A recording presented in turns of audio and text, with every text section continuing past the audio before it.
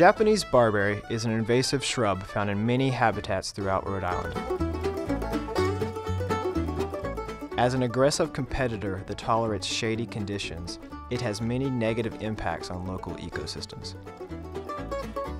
The objective here is to provide landowners with control methods that include manual, chemical, or a combination of both treatments.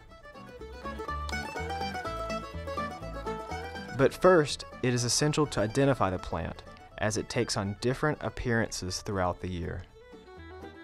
Japanese barberry is one of the first plants to leaf out in the spring. A tiny, delicate yellow flower will bloom in May. This is a thorny bush, and there's a small thorn at the base of each leaf. In the fall, the leaves turn crimson or purple in color. In winter, only the fruits in the form of red berries remain. The berries are occasionally eaten by small mammals or birds as a last resort, since they're low in nutritional value. When eradicating invasive species manually, there are several precautionary measures to consider. Small plants, up to 2 feet in height, can be hand-pulled. Always get as much of the root system out as possible. Minimize soil disturbance to prevent new seedlings from germinating, and cover the soil with leaf litter. And finally, avoid letting plants come in contact with soil to prevent stems from re-rooting. Larger plants will require cutting tools to avoid disturbing the soil. For larger properties, it may be advisable to hire a commercial contractor using heavy equipment. This can be done most effectively in the fall or winter. Herbicides are often the most effective way to manage invasive plants. However, the use of chemicals should be done with caution. Always follow product directions and local regulations regarding where, when, and which herbicides can be applied. When in doubt, contact an expert.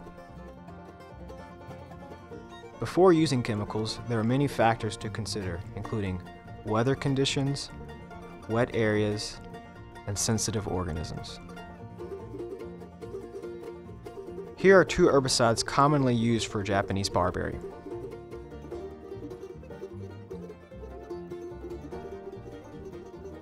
These products are locally available under a variety of different brand names.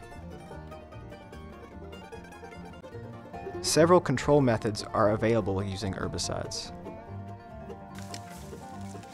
The cut stem method involves both manual and chemical treatment. To accomplish this, the plant is first cut at the base. Herbicide is then applied to the freshly cut surface. Do not overspray.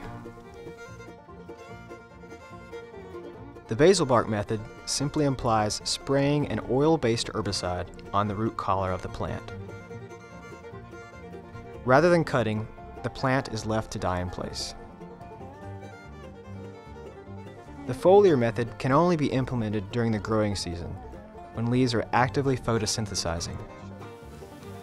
The goal is to achieve an evenly wet but not dripping application of herbicide on the leaves. There is no need to spray the bark.